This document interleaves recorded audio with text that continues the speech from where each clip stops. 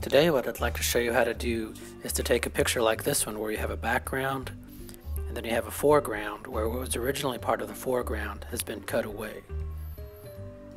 And it's very simple to do, lots of easy steps. So I'm using two pictures, a bookshelf picture and then a picture of me against a white wall. And so you want to have a background that is as shadow free as possible and contrasting from what you want to remain as part of the foreground picture. So let's go ahead and get started. What I've done is I've selected two pictures from Flickr, and to make things easier I've already pasted the links to those pictures onto a separate page so I can just grab those. We're going to use an editor called Pixlr. This is a free online editor that's very simple to use. It has a lot of power that's similar to Adobe Photoshop, and I think you'll find this really easy. So click on Open Image from URL, and I'm going to paste in the URL of my background first. So we'll copy that, just come back to Pixlr, paste that in, say OK. Now I'm going to go up to Layer and Open Image URL as Layer. This is where I'm going to bring in what will be my foreground picture.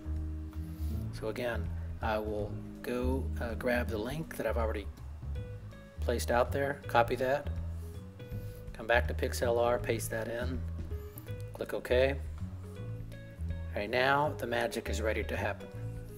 So there's actually a tool that is the magic wand tool, and it kind of senses the pixels that should be removed. So click that, and because I have no shadowing, it selects everything except the picture of me. Now I'm going to click on Edit and choose Cut.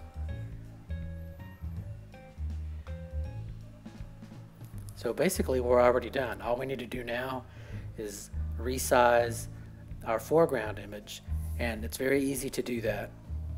We're going to click on Edit again and select Pixels. This selects the pixels of my foreground picture, and then click Free Transform.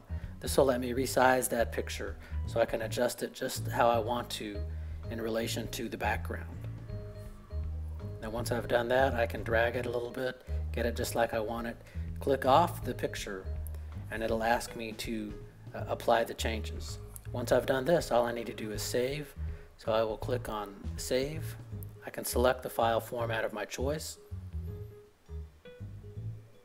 type in a name, select the location that I want to save it to, and you're done. I hope you will try this out. It's pretty simple to do. Grab a couple of pictures, go to Pixlr. The links will be in the description of the video, as well as on my blog, www.personalchange.info. Thanks.